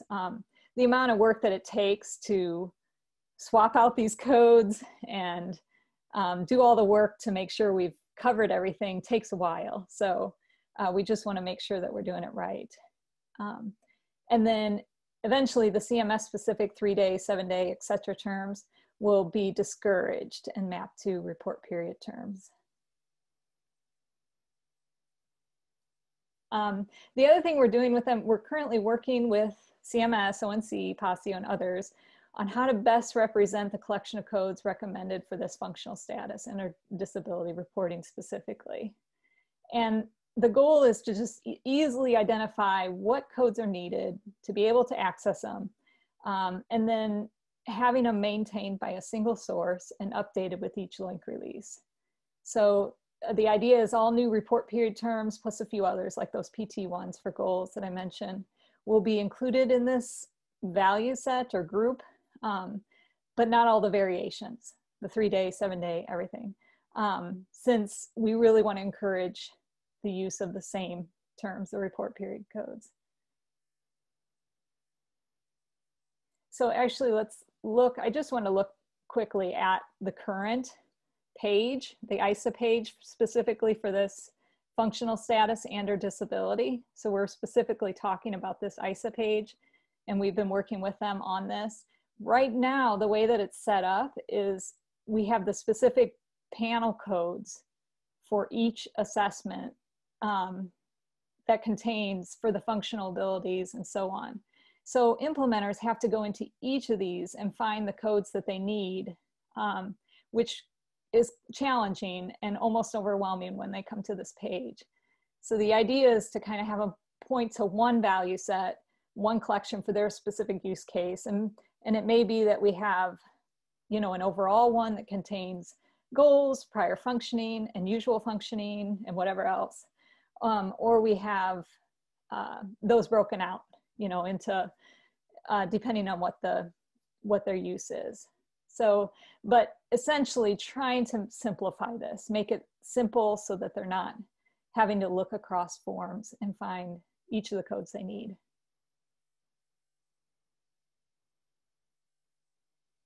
And so the options that we've been discussing with them, which comes back to Rob's thing about trying to unify all of this, which we desperately would like. It's an evolution over time. So we didn't have the FHIR. We didn't have other, certain ways. We didn't have groups initially, LOINC groups. And so the very first thing we had to kind of group together a set of codes, like for HEDIS, was these convenience grouper panels that we have in LOINC, where we hold together all the codes that are used for like HEDIS. And so this is one of the first options that we proposed to CMS, was to create these panels in LOINC that contained all the codes that they were interested in. But then more recently, we've talked to them more about potentially creating a LOINC group that would hold them together, which could also be represented as a FHIR value set, which we've done with all of our other groups, LOINC groups, or just creating a specific LOINC FHIR value set, similar to this one that we have for public health case reporting. And I think it's helpful just to look at this real quick. So you can see in here, this FHIR value set is defined by, related to public health case reporting. And it has age, race, information. You can just see all the codes that are included within this value set.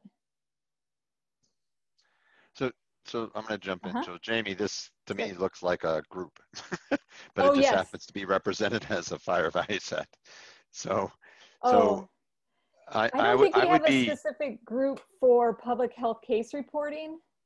I mean, I think that's the big question, is that these things can be represented different ways, and we can tag it. Yeah, but so here's what I was going to jump ahead though and say. I would be, this is probably just a personal opinion, although I might be able to back it up more than that. But I think we shouldn't use a value set in the context of LOINC itself. Now, this is different for people who are creating and linking things to data elements where they don't own the terminology. But for LOINC, I think what LOINC should do is if we think there's something valuable in terms of a collection and that LOINC wants to represent via a LOINC construct, we should use our constructs in the context of the code system instead of crafting a value set that's yet another context that people have to be able to figure out how to use. So I would suggest that whenever this situation arises, and this isn't speaking to then where's a panel fit, but I would say we make a group if it's not, if it's basically, collected based on metadata about our own codes that we only know.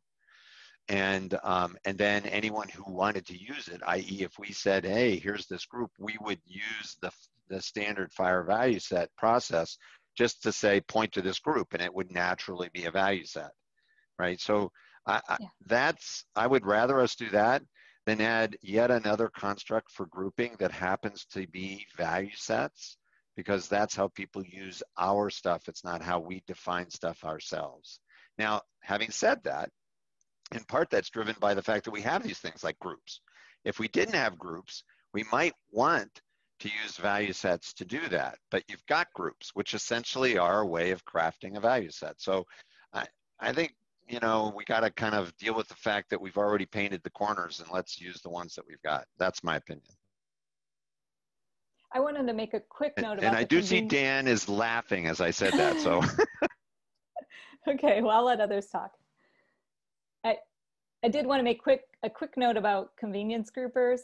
The challenge that we've had with this in the past, and Dan, I'm sure you can relate to this, is that we've created these LOINC codes for these panels that contain these sets of codes, and people end up using those LOINC codes, which weren't intended to be used as an order or as any other thing. It was just meant to hold together a collection of codes. Yeah.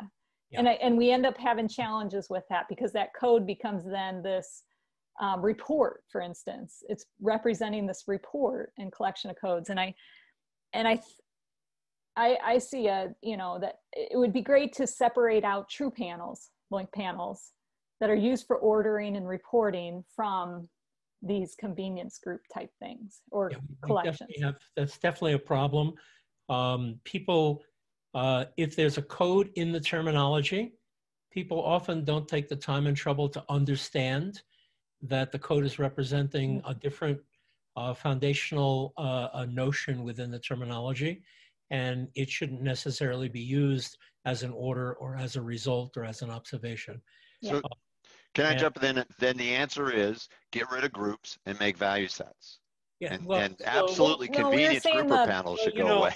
Not LOINC groups, the panel codes that are used for convenience grouper panels. Sorry, the convenience grouper, the grouper part of that. So these are actually LOINC codes that are created as panels. Yeah. So they're not the group aspect, because LOINC groups are defined by the LG code. That's exactly right. Yes. So we've done in LOINC, we've differentiated within the syntax of the concept ID in flagrant violation of some desiderata recommendations, but we've done things that make it easy on just examining the code to see quickly if it's being misused. Value sets are a convenient and handy representation structure for all kinds of collections, for all kinds of other purposes. And because they're easy and convenient, people are starting to use and misuse them all over the place. And so there are some concerns about inappropriate use. But I think notionally, we have the idea of groups of things. And whether those groups are represented within the terminology syntactical code constructs, or they're represented using another representational form, I think is a separate, very important question, but a separate question. I think as we're seeing this great uptake in value set usage throughout the health IT community, we're going to see an increase in misbehavior, which always happens when new stuff gets popular. And it just is what it is. So it's lunchtime out west now.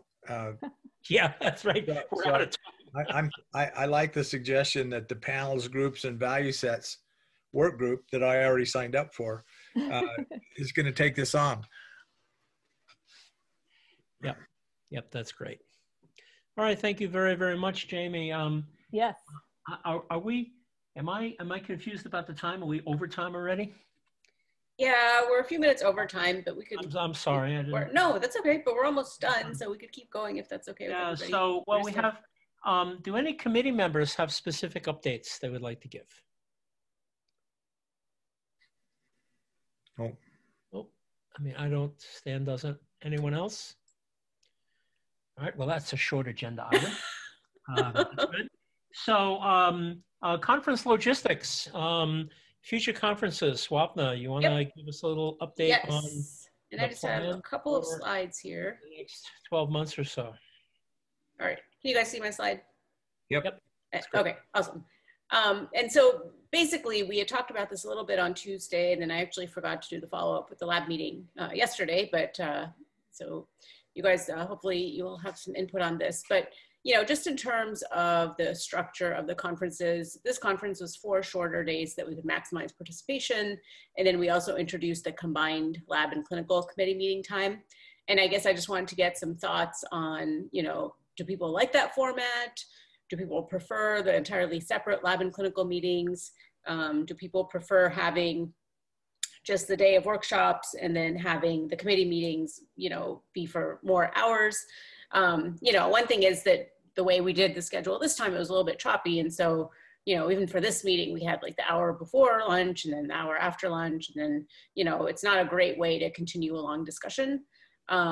So, you know, so one consideration is certainly having more hours, you know, dedicated to each meeting and all in a row. But that's one thing. And then, oops, sorry. Oh, and then, you know, starting, so not next year, but the year after, in general, we were thinking we were going to have the spring meeting in either Indianapolis or Salt Lake City. But at least for the Indy meeting, you know, we've basically outgrown the meeting space at Regenstrief. And even the last in-person conference, which I think was about 1.5 years ago in June, I guess, 2019, you know, for the workshops, basically the meeting rooms are not big enough. And so, you know, even if we stay in Indianapolis, I think we're going to have to expand and go somewhere else.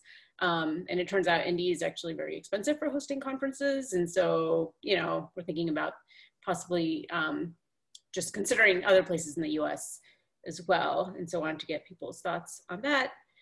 And then finally, just in terms of, you know, I guess a couple of years ago when we had decided to have an international conference and go to the new schedule, at that time, the committee, both the lab and the clinical committee had agreed to have half or full day virtual meetings in between the twice yearly in-person conferences.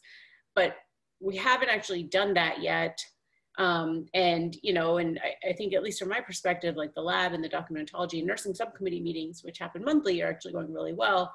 So I'm wondering if instead of having, you know, a virtual meeting in between the in-person ones, like for a whole day, should we just add maybe a quarterly clinical committee meeting as well, and just make it a little bit less formal? So Swapna, I put the poll up. I see people are responding. Oh, great. Yeah, so as that continues, we do have a, yeah, the screen's popping around, right? So we do have a couple of comments. With the virtual format, it's really nice to have shorter days. And then also Andrea is asking, have we considered East Coast, Central, and West Coast rotation? No, I had not considered that, but that's a good idea. It definitely makes it more challenging. Oh, are you talking about just the US meetings? I believe so, yes. Okay, yeah, no, that's a good idea. Yes. I think, you know, up until this point, we had basically just been looking at East Coast and West Coast in terms of Indy and Salt Lake, or not West Coast, but East Coast and Mountain Time in terms of Indianapolis and Salt Lake City. But, you know, I think that would definitely be a consideration. I think just the further west we get, I think it becomes more challenging for people in, you know, Europe and further east to be able to participate just with the time zone changes. And Dan's getting volunteered for RTI. Throwing that out to host? Good idea. Carolina's nice. Okay, so we have about a 60% vote rate. We can leave this up for just a moment longer, or we can go ahead and close that out. I'll let you call that. I don't know if anybody else had this, but being a panelist, I wasn't able to vote, so. Okay. I don't know if all the panelists. Yeah, oh yeah, you're right. Hosts can't vote. Yeah. Yep. So all the people on the committee couldn't vote. I like these ideas, and I think it's more convenient in some ways to have shorter, more frequent things, but because everybody has so many meetings and so many conferences and events that they're involved in. Yep. More frequent things means more often conflicts. So I don't quite know how to best to balance that.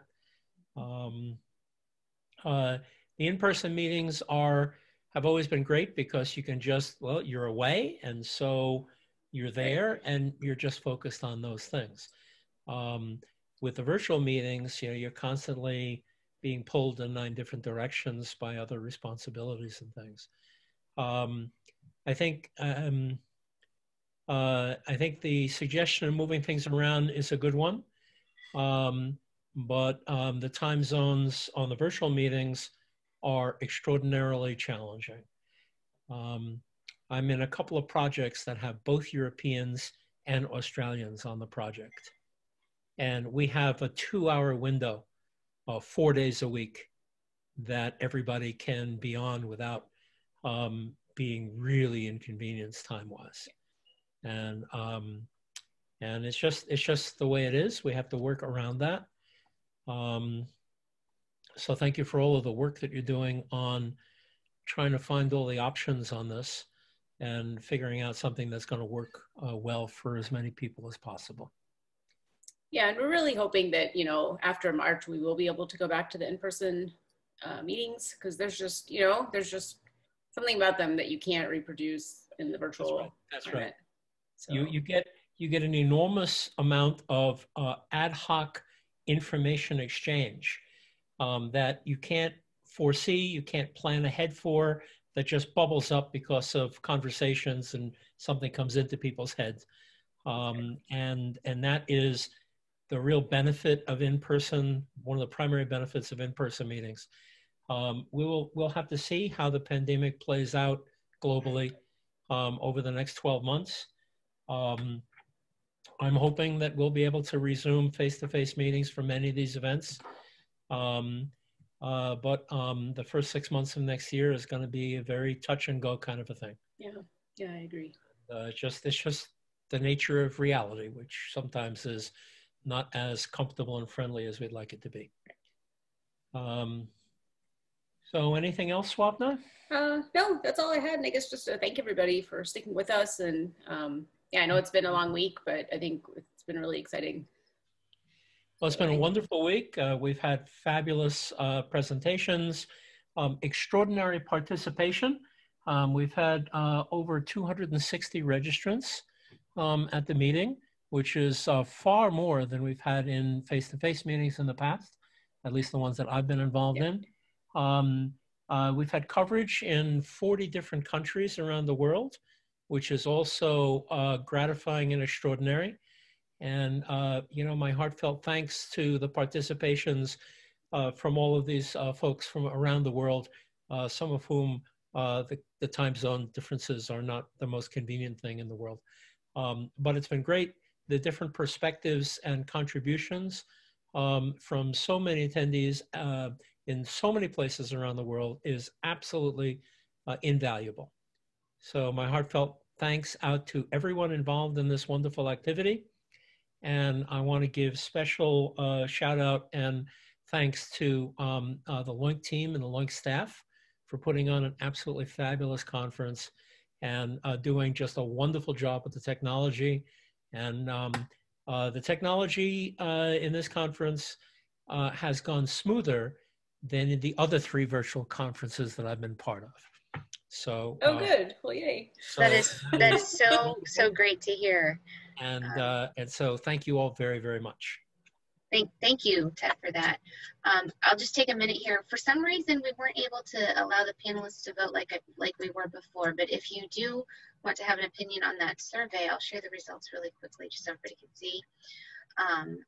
Give us a shout. We would love to have your opinion on this. Yep, you know where to find us. Right. So, and thank you, Ted, for that gratitude to us. I do want to point out that although you see and hear some of us more than others, there are several behind the scenes that are working just as hard as you see us doing. And so kudos to them. One of them is sitting over my shoulder and his name is Tim. So shout out to everyone that you didn't hear or see on our team. It's a great team. So thank you so much. All right. Okay. Now we got to let Stan get some lunch. Yeah. Yes. Group hug. All righty. All right. Thank you, everybody. Thank you, everyone. Bye. I'll see you all soon. Bye-bye. Bye.